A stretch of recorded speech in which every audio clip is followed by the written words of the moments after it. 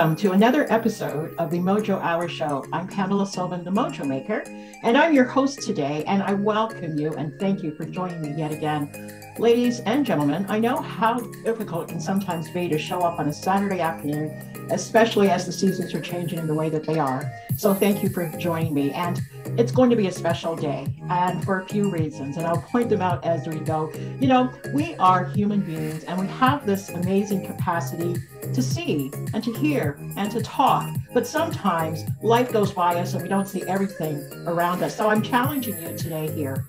For those of you that have visited me over the last few weeks and months, you probably have noticed something a bit different in my environment and my surroundings. And it was intentionally done. If you look behind me, the artwork has changed.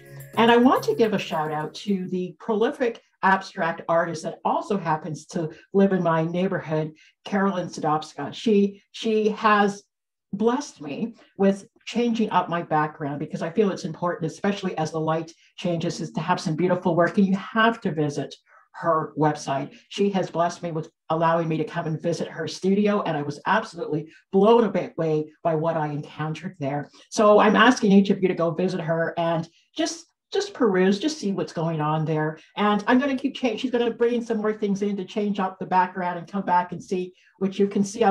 Which way do I go? There's that one over the fireplace over there. And then there are the two on the side on the wall here. And if you're really sharp, you're going to notice that my brooch, which is my spiral up, I always say spiral up, is almost reminiscent about what you're seeing over there. So there's just stories everywhere. So Carolyn, again, thank you for honoring me with your energy and your work. So that was my find of the week, guys. And we're going to keep showcasing different things like that. And I also want to point you to the incredible Mother's Day giveaway that is now in effect. The draw goes until May 7th, and the winner will be announced May 8th. And the winner, oh my goodness, the winner is walking away with a plethora of beautiful gifts. And I want to thank those that also participating, the vendors that are participating in that particular draw. So you have to visit the landing page at pamelasullivan.com/giveaway to see all those prizes. And for those of you that are live here today,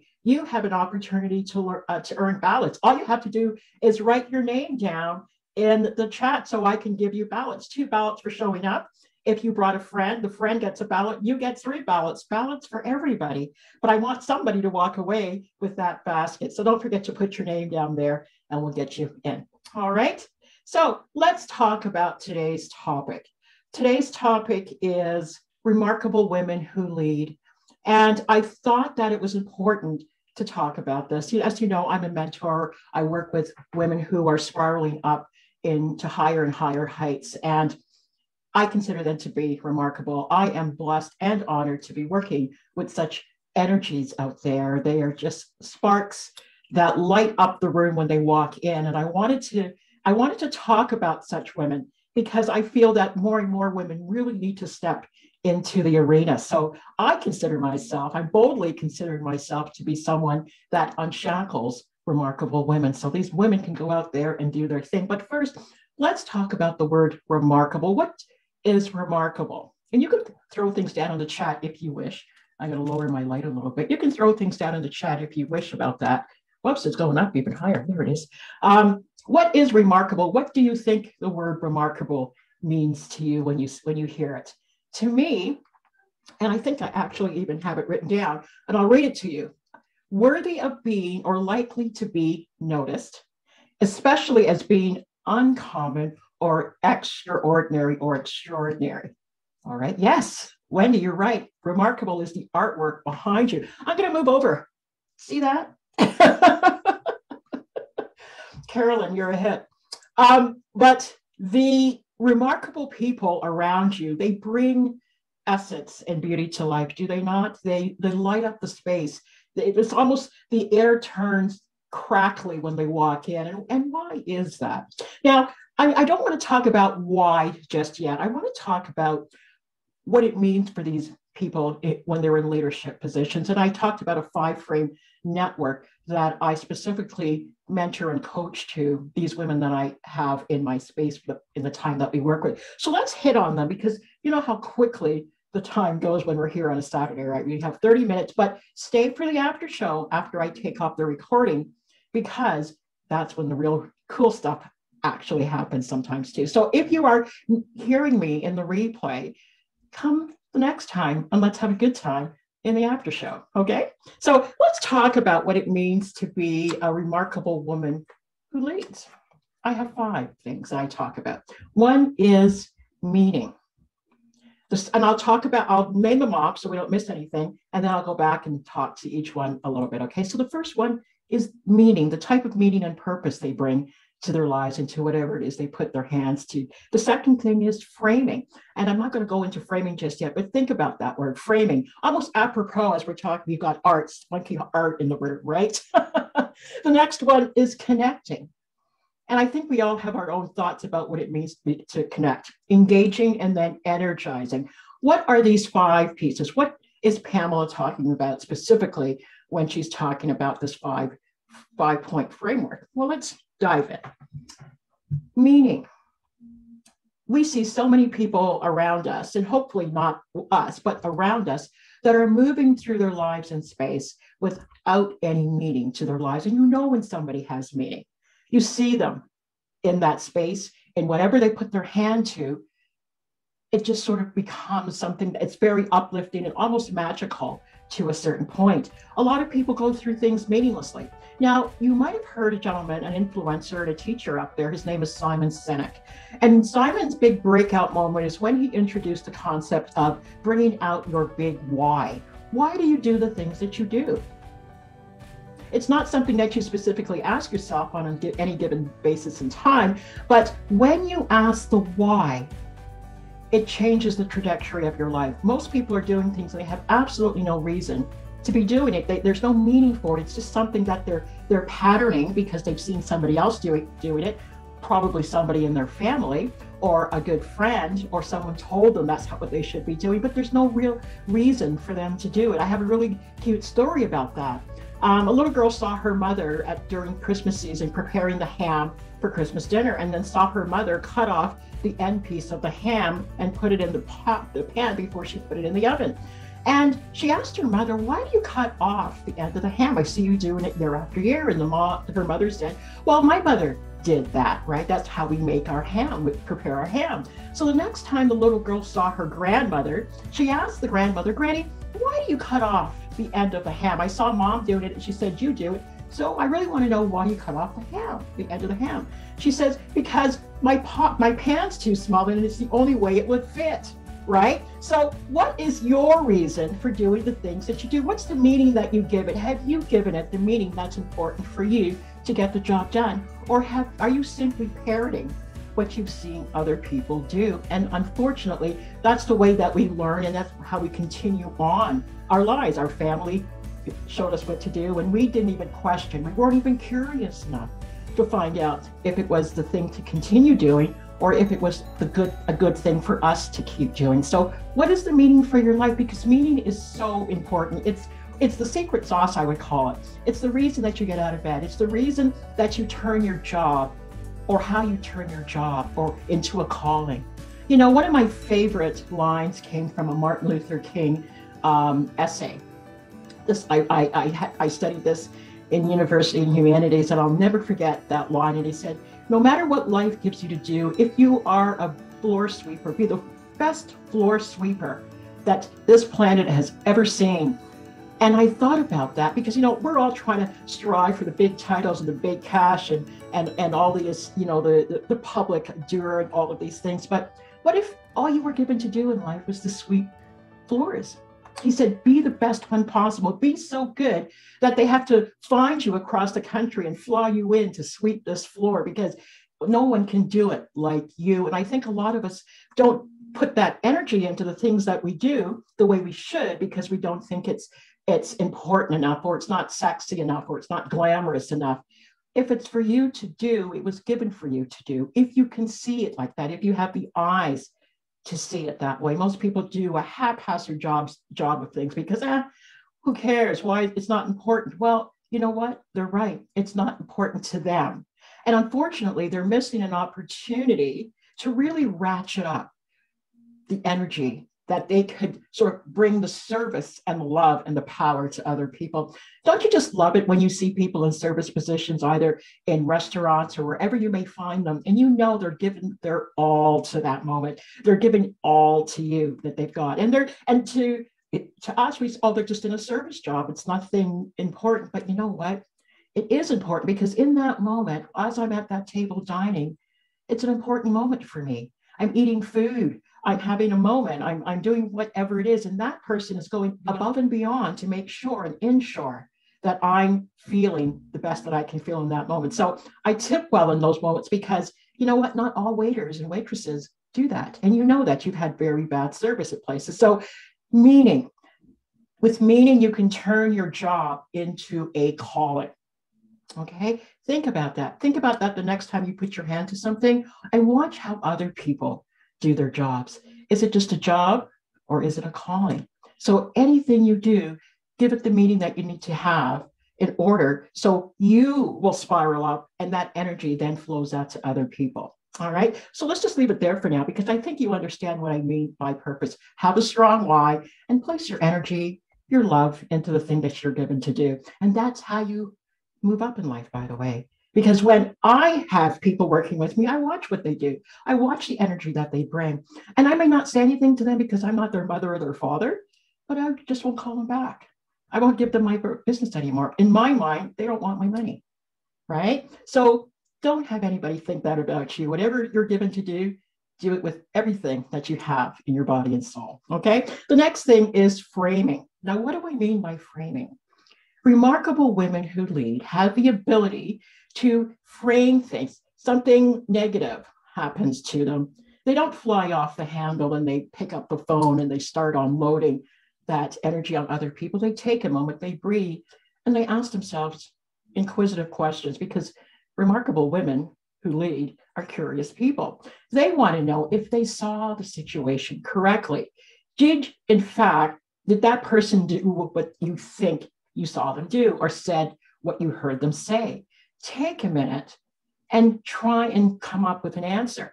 Are you receiving the information in the way that you think they sent it your way? Sometimes, based on our mindset, we skewer things because of how fixed our minds are on certain things. Oh, everybody hates me.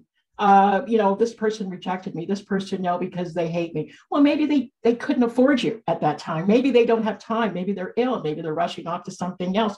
You don't know everything that's going on around you. So jumping to conclusions is a way that most people land in trouble, because they don't understand the entirety of what's happening around them. And they also keep themselves from rising up, because they think they bring down, or I should say, they spiral down their energy. That puts a clamp on their ability to get things done, because they're wallowing now, they're ruminating over what they believe has just happened. And because they weren't curious enough or brave enough to go ask a question about what happened, or to clarify what they thought happened, nothing is resolved. They can making up story after story after story after story about the situation, making it bigger and bringing in other people. They're bringing in a team to be part of that story, only to find out down the road that it wasn't like that at all. The person either doesn't even remember that it happened, or they weren't thinking when it happened. It had nothing to do with you, but you took it in a way that blew it out of control. Do you not understand how much energy that takes from you and from the other people involved? Remarkable women that lead don't go there. They take time away. They might say, you know what, let me step back for a minute and maybe ask a question. Or maybe I'm going to go have a walk or a swim or a beer, or whatever they need to do to just lay the thing down and come back at it with a different set of eyes, a different set of ears, a different thought about it, because we do that to ourselves. We are our own worst enemy based on how we set things up in our brain. I was a terrible ruminator for a long portion of my life, until I learned to practice to stop and stop judging what I thought I saw or what I thought I heard. A lot of the time, I ended up being incorrect about the situation, because I didn't have the eyes or ears or the full complexity of the situation at that time, because we never know everything that's going on. It's like watching, for those of us that used to watch soap operas or any of the shows that are on TV, we, as the audience, we get to see everything. We get to see all the positions being played, all the conversations had. And when somebody walks into the room, we're thinking, ooh, they're going to get floored by this person or someone's going to shoot them, because we see all the positions being played. Unfortunately, in reality, we have no idea what's happening outside of our awareness. When we can't see other people, we can't hear other people, we don't know what they're doing, right?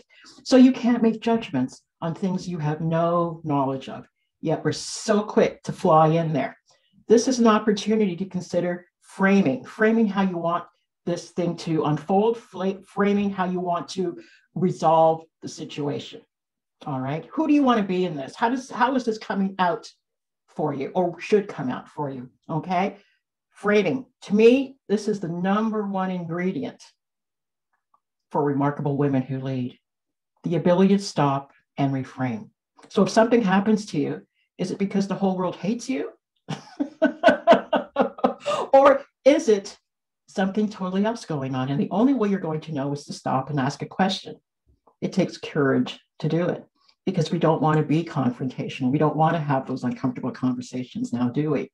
But if you're going to be a remarkable woman in a leadership position, and I'm not talking about just leadership positions in your career or in the boardroom or the C-suite, a leadership position within your home and your family, a leadership position with your partner, a leadership position with your friends. I mean, we all switch up who has the spotlight at any given moment, but at all times, you're a leader for yourself, correct?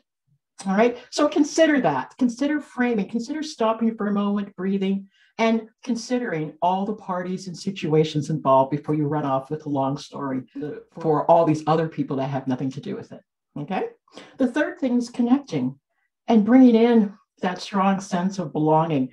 Something else that I personally have struggled with all my life is trying to find my people, my tribe, not culturally speaking, but those that I felt were tracking along in the same way, either through the thoughts that they think. You know, we talk about hanging out with like-minded people. Well, basically that sort of thing. And remarkable women, when they can't find it, I'm going to sort of put myself in here, because I've always had this struggle. When I can't find it, I create it. I create the environment in which I wish to be and thrive, because not everybody is willing to track the way that you do, especially if you have a vision, especially if you have goals. And you know this, the minute you say you want to do something, everybody starts to get uncomfortable. Usually family, because they don't understand what you're trying to do, and maybe some close friends, again, because they don't understand what you're trying to say or do, and it's not something that they might be familiar with. So it causes a little bit of a ripple effect when you start sharing your dreams and visions with other people. So you go off into the far country to find other people who are like you. So all of a sudden you end up in a sort of desert or wilderness situation, because it's lonely out there when you have to detach from those that don't understand what you're doing or who you have become, because you're always becoming, right? So when you change, there are a whole slew of people that you're leaving behind, energetically anyway, if not physically. And then who's left? Who's there? Then you have to take the journey, as we call it, while you're doing the work, the energy inner work, until the new set of people begin to show up. And it could be a long time before they do. So there's this whole period of feeling disconnected. And what we long for as humans is connection. We want to have that strong sense of belonging. Well, again, whether it's in our families, whether it's amongst our peers at work, or everything else in between, especially if you're an entrepreneur and you're working alone, it's very difficult to connect to other groups of women. So I'm always creating the environments in which I can thrive, and then going through a lot of people until I can find them. And I was blown away in the beginning of this journey, because I thought, oh, they'd be everywhere. No, they're not. They're very few and far between. So discernment, remarkable women who lead are very discerning about the people that they have around them. And they create the environments in which they wish to thrive. And that includes your home, ladies and gentlemen, right? Because this is a place in which you put yourself, your body at night sleeps here. So make it as beautiful as you possibly can. And if you need something to make it beautiful, there's always Carolyn's Arch, right?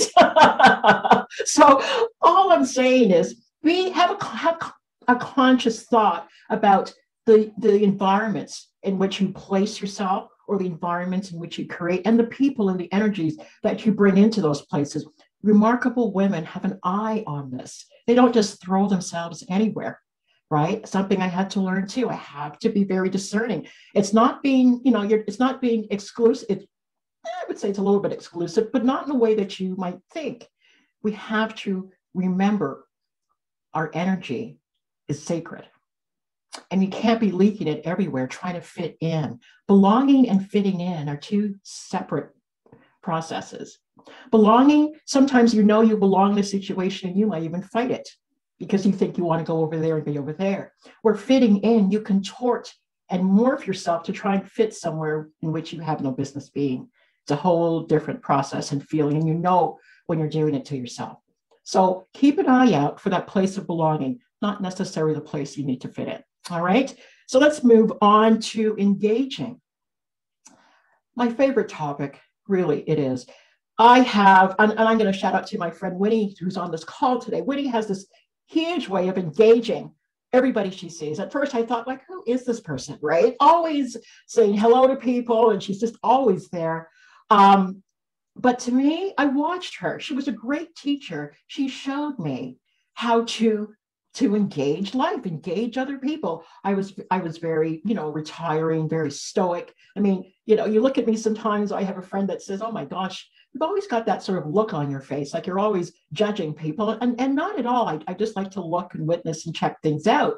But with Winnie, Winnie, I hope you don't mind me calling you out like this because you're such an engaging person. I know you can take it. You've got big shoulders. So, but she showed me how to just expand and engage what was going on in the moment. And it's such a powerful way to live your life. And remarkable women who lead have a very open and engaging way about them.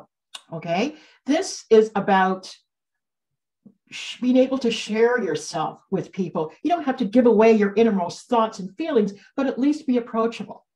Remarkable women have this way about them that you can feel the love coming from them, right? They protect themselves, they protect their energy, but they're not closed off, right? So thank you, Woody, for showing me how to do that. That was awesome.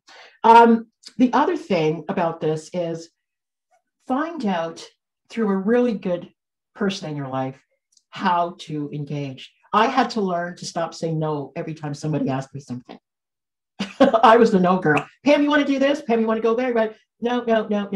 I might change my mind, but my first response was always no. And I had to learn that I had to be open to hear that. Not everybody likes feedback. I get that. But you have to be open enough to receive it. Check it out with yourself. Is it something that's true for you? And if it is, are you willing to do something about it? And I was. So I don't say no every time, just sometimes now. So the next thing here is about energizing. And I'm all about the energy. I would call myself an energy worker. Even in the role that I play as a mentor to women, it's about how do I open them up to their energy? I call it mojo. How do I get their mojo spiraling up? As cerebral and as academic as we think ourselves to be, there's something else at play here. And it's how we connect to that power and that source that will allow us to be remarkable, to be extraordinary or memorable or fascinating. And when these people walk into the room, you don't even know what it is about them. You just feel it, don't you? And you want to be closer to them. You want to engage them in conversation. So remarkable women are very cognizant of the energy of their presence. They're cognizant of the presence they exude. They are cognizant of the presence working within. And I work on the inside and outside with women to make sure both those things are moving in the way that they need to be moving so that they can be effective for their people. Okay, so I'm just going to start winding this conversation down because this is really deep stuff. This is the work that I do. This is the place in which I play. But I want to read off a listing of things about remarkable women, just so you have an idea of what I'm talking about. And I'll go through really quickly. I've only got a couple minutes here. Remarkable women are curious and optimistic. They know themselves and they understand the stories of their lives. They have a strong sense of purpose. They show up and they speak up. Don't you just hate it when you leave a situation or a meeting and you're mad because you didn't say what you wanted to say? Remarkable people that are sure of themselves, speak up. They tend to make a difference for the people around them. Are you one of those people? Do you leave things and people better than you found them? Remarkable people do. They view life as an adventure. So they go out there looking for things to happen, looking for wonderful things. When I get up in the morning, my new mantra is, okay, day, okay, life, what wonderful things are you going to show me today? And I look for it, and they're everywhere. They dream big. I remember I got a bad review on a job once. They said, I think too big. Remarkable women are cool under fire. So if things are falling apart, there's all kinds of chaos happening, they stand firm within themselves. They are the ones people seek out when everything else is falling apart because they are cool under fire. They are adaptable. Okay, what? I don't have an umbrella, I'll figure it out. They don't hide from situations. They don't go into passive aggressiveness. They handle things as they come up, as they should. It's not being confrontational. All right. They mentor and sponsor people. They look for opportunities to help people to rise, either through counseling them or through introducing them to people that can help them get what they need to get. All right. And I do a huge teaching on this one. This is just epic. They have a beautiful mindset. It's not that they're always happy and Pollyanna-ish, but they don't always look for the negative and the darkness of life, because life is not that. Some dark things do happen, but that's not our natural being. Okay. They are incredibly prepared. Another thing I do with my women, if Oprah comes knocking for any one of them tomorrow, they're ready to go. All right. They have their stuff together. They stand up to be counted. I don't have to explain that one. They have a strong personal style and brand. Another thing I do with them. Anytime anybody sees you, they know what you're about. They don't have to try and figure it out. When I show up online, they know it's Pamela Stuff, the Mojo Maker, just by the colors I'm using, just how I say things, the voice that I use. I'm a truth teller. Not always the most welcoming person in the room, because it's like, oh, she's going to say not to be malicious, just to be real. They don't have excuses. Okay, that's a big one for women. For instance, if I asked you if you could be the best shape of your life, tell me what's standing in the way. Oh, and they'd have a whole bunch of things as to why, as opposed to, I'm just not ready, don't want it, don't feel like it. All right. So just be honest with yourself first. Remarkable women have a way of presenting the truth to themselves. Okay. So I'm winding down. Oh my gosh, I don't even have time for the hot mojo tip this week. There was just so much remarkable things to say, but I hope you understand what it is that we were talking about here today. And as a remarkable woman yourself, continue to dive in and to admit what you need to ensure that you're getting what you need and your audience is getting what you need to continue to spiral up. I'll see you again next week. Have a wonderful